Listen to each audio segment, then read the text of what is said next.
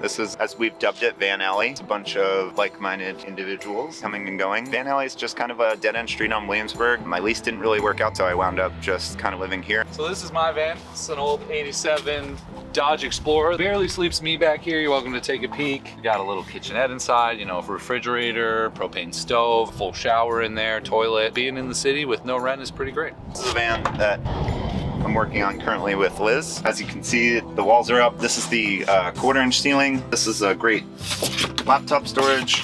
These are the cameras. It's a 360-degree view, so you can see her there as well as there. This is the Nature's Head toilet, Dometic fridge, pardon the coronas, virus not included. This is my van.